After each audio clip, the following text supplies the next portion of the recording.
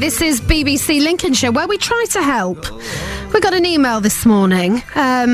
Kate messaged Melvin. Oh, sorry to bother you, Melvin. You couldn't give us a hand with this, could you? No problem, we said. So Paul Cobb of the County Amateur Operatic and Dramatic Society is joining me on the line. Afternoon, Paul. Good afternoon.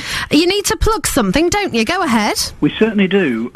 We're holding the first of our auditions this coming weekend for a production of The Sound of Music. Oh, brilliant. Which is on later in the year at the Theatre Royal. Well, for 2 weeks, actually. And so this weekend we're kicking off with our Maria auditions.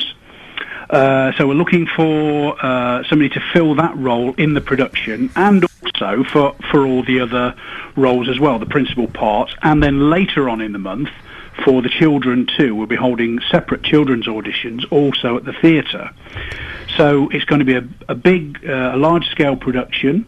On for a couple of weeks at the theatre, and we're looking for a talented amateur cast, but there are lots of talented people out there, and we're very keen that they know about it, and if they're interested, then they can come along to the theatre on this coming Sunday morning between 9 and 10:30. Mm-hmm. That's for the Marias, and sing a little bit for us, and if we think that you're good enough, then you'll be bumped up the audition process, and could potentially be on stage at the Theatre Royal in the autumn this year. Now, I've been in a CAODS production. I was in Guys and Dolls. Guys, really? No, not Guys. Was it Guys and Dolls?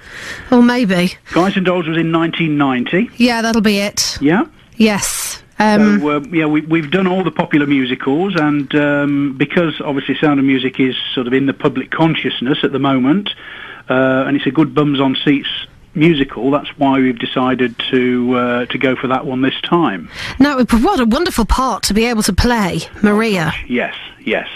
Obviously it is a very challenging part, yes, because she's got some really difficult stuff to sing, but it is a dream of a part for a girl to do, and I'm sure there are lots of them out there who are willing to give it a go. Now, let me ask you this, Paul, because I was always put off auditioning for parts like this, because I've never been a skinny bird.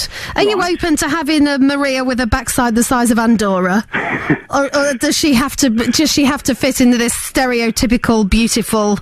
The most important thing is the voice. Right. So that's number one. So if we can find somebody with the right voice, that's really what we're... You'll find her a bigger cassock. You find her a bigger habit. Yes. Cassock, that's the wrong word, wasn't it? But no, because it's, I'm not quite sure how many numbers she does, but all the things like The Hills Are Alive and The Lonely Goat Herd and everything she sings with the Captain and the Nuns, etc. I like my favourite things. That's right.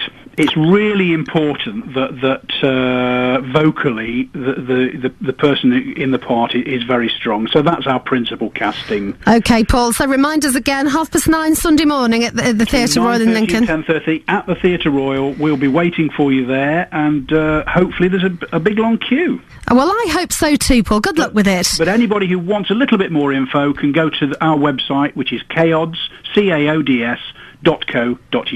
There we are. Paul Cobb, chairman of the County Amateur Operatic and Dramatic Society.